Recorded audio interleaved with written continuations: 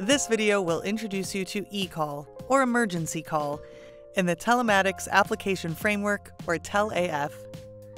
You'll learn about eCall, the TelAF eCall service interface, and the eCall application with a demo of the TelAF eCall application. eCall was introduced for safety and protection. Emergency calls are initiated when an accident takes place. They can be started automatically or manually. An automatic eCall is started based on sensor events. A manual eCall comes from a passenger in the vehicle initiating an eCall.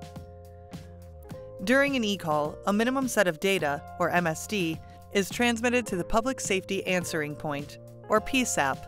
The MSD includes information regarding the vehicle location, vehicle identification number, vehicle type, passenger count, and so on. The PSAP answers the call and takes the necessary actions. The TelAF eCall service provides interfaces for setting different eCall operating modes.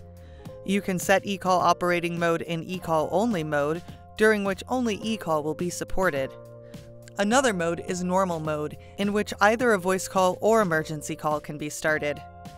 The service provides an API to set and get the MSD transmission mode, whether it is pull or push mode. You can start or end the eCall using the TelAF eCall service interfaces. You can start an eCall in automatic or manual mode. There are multiple APIs to set the MSD information separately. Each part of the MSD information can be set separately using APIs to get or set vehicle identification numbers, get or set vehicle storage propulsion type, and so on.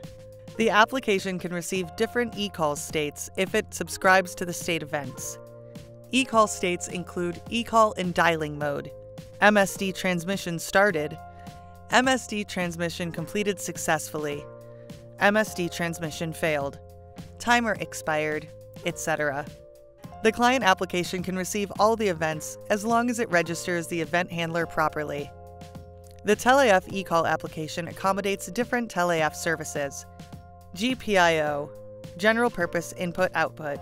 The application can make use of GPIO for getting an event, for example, an accident. It can start an automatic eCall if the user has registered for a particular PIN.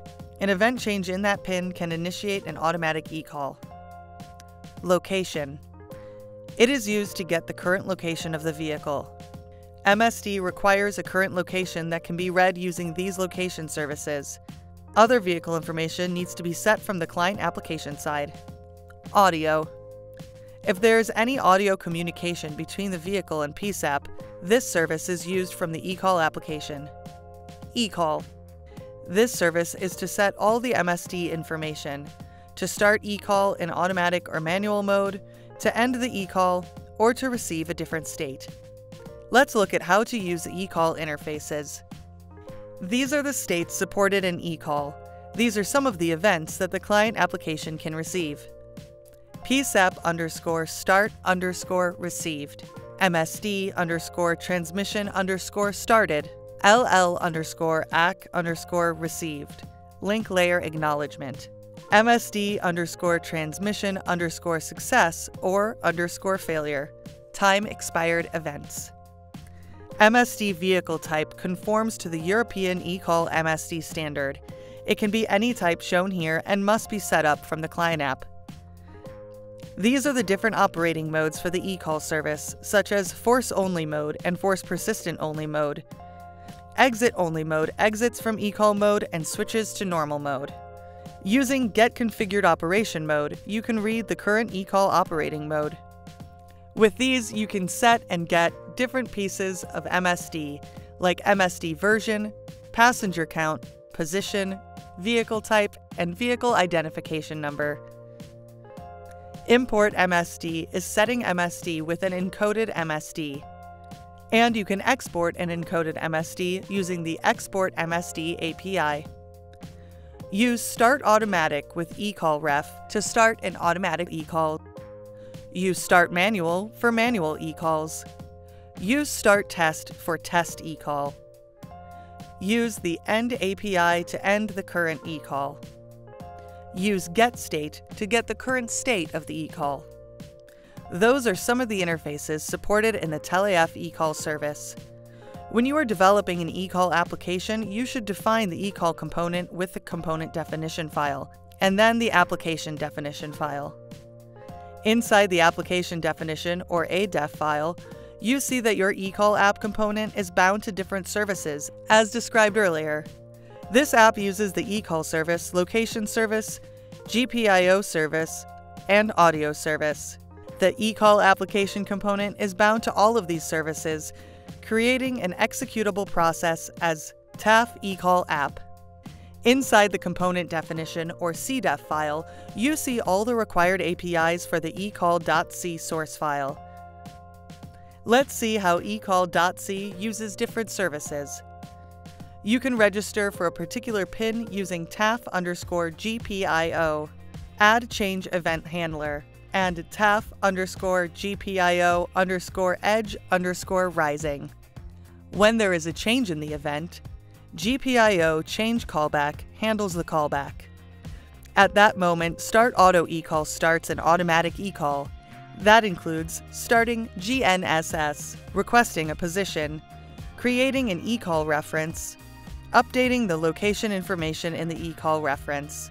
The 2D location comes from the location service API TelAF_POS_get2D location, which returns latitude, longitude, and horizontal accuracy. TelAF_POS_get_direction gets the direction and accuracy. The location accuracy and direction are measured with isPositionTrusted. All of that is set as MSD position information for the eCall using TelAF_eCalls_set MSD position. Once the location information is updated, other MSD information is updated as well, using set VIN, set vehicle type, and set propulsion type, here set to gasoline tank. After setting all required MSD information, the passenger count is set here to 2 passengers. Then the automatic eCall starts using the eCall service API, TelAF_eCall_start automatic. Just giving an eCall reference starts an eCall. The MSD transmission starts when the connection is established. You can then end the eCall if it's not needed anymore. Let's see the demo of the eCall application.